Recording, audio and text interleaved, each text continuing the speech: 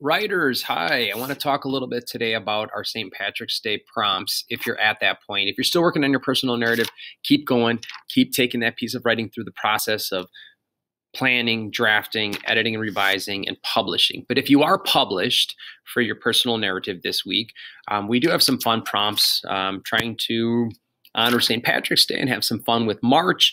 And that's on Google Classroom. I picked a prompt today that I want to do a little writing about. And today's lesson is going to be about planning using a web plan.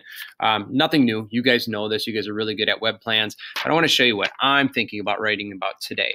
So my question is, do you have a good luck charm? Describe your lucky keepsake and how it brings you luck. So I brainstormed if I do have a good luck charm, and it actually turns out that I do. I have a lucky coin, some ideas that are associated with my lucky coin. It's from my boys, and I got it as I became a coach, and they told me it was going to bring me good luck for basketball games. I keep it in my pocket. Every basketball game, I have it in my left pocket. And right before the tip-off, while the national anthem's being played, I make sure that I touch it, grab it, and keep it in my hand and channel all that luck and energy and power that it brings me.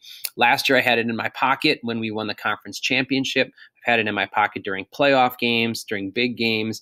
And I feel connected to my boys, to my family, and I feel just positive energy. So I'm planning out a story about my lucky coin that I'm going to write about. There's a lot of prompts on there. You don't have to write about this one, but there's a lot to choose from. Just showing you how I took a prompt today and did a great web plan to make sure that I'm setting myself up for success for a great writing piece.